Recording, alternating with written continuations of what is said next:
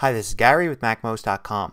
On today's episode, let's look at easy and inexpensive gifts that you can get from Apple and the iTunes Store. So the main thing you might think of when purchasing an inexpensive gift from Apple is an iTunes gift card. The thing about iTunes gift cards is they work in any of the digital stores that Apple has. So, for instance, you can buy something in iTunes here like music, movies, or TV shows. You can also purchase iOS apps for the iPhone or iPad. You can do that here in iTunes on your Mac, or you can do it on the device itself. You can also use money from a gift card to purchase something in iBooks and also in the Mac App Store.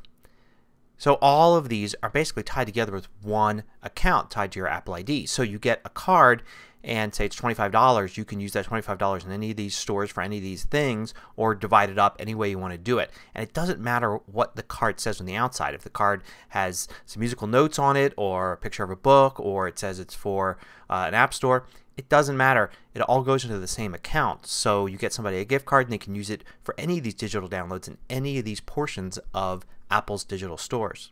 So where do you get these gift cards? Well, of course you can find them in most major stores. I mean, even supermarkets and convenience stores usually have some iTunes gift cards available. Now, keep in mind that there are two different types of gift cards. There's the Apple Store gift cards, which are for buying hardware and things in the Apple Store, physical objects, and iTunes gift cards, which are for buying digital things. So make sure you get the right one.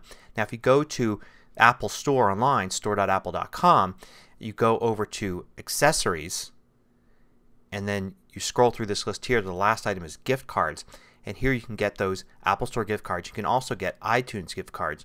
You scroll down this page here and you find out that you can get them two ways: gift cards by mail and gifts sent by email. So if you want to get somebody something and you don't want to stuff it in an envelope and send it to them because they're far away, you can just basically buy it and have it sent to them by email. The value is the same.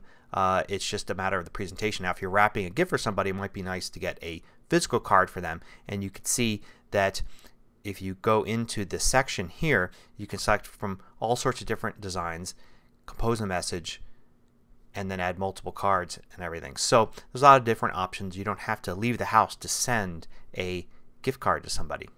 Now, instead of getting a gift card that could be used for anything, you could also gift a very specific item. So for instance, you can choose a song or album or anything in the iTunes Store, and you can click next to the buy button and select gift this album here, and then you can send it to an email address, and you can include a message as well. You can even schedule it to be sent on a specific date. So you can wait for the holidays, or it's great for sending a birthday present as well. Now, you can even do that in other stores as well. So for instance, you go to the iBook store and you can select a book here, and you can select gift this book and do the same thing. And it works in iTunes here. If you go in the store to the App Store, so we'll go and we'll search for an app.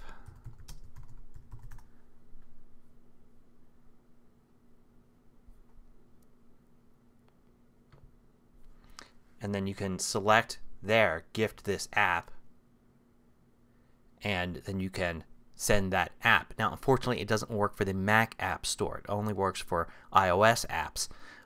Hopefully, they'll add that soon in the Mac App Store. Now, here's another option you may not know about. If you're in iTunes and you're in the iTunes Store, there's a link here for Send iTunes Gifts from the main page. And this is another way that you can easily send by email a iTunes gift card. But there's also this link here to learn more about gifting. And you go in here and you can scroll down and you learn about what I just talked about, sending apps and other specific items. But you can also set up an allowance. So an allowance is a way to send somebody with an Apple ID an amount that they're going to get every month. And you can select anything from $10 to $50 here. So this could be kind of like a iTunes of the Month Club kind of thing, where instead of getting them say a $100 gift card right then, you can gift them $10 a month for the rest of the year. This also could be a good way for some parents to give part or all of an allowance as iTunes money. So instead of giving cash and then having to, since kids don't have credit cards, go to the store, get an iTunes gift card, and then cash that in iTunes, they can get a monthly digital allowance like this, which could help teach kids how to manage their digital purchases over the course of time before they become adults and can buy their own. Now there actually is another digital service from Apple to consider, and that's of course Beats Music. So if you go to beatsmusic.com, you can look at the prices here, and you can see a subscription now is $10 a month or $100 a year.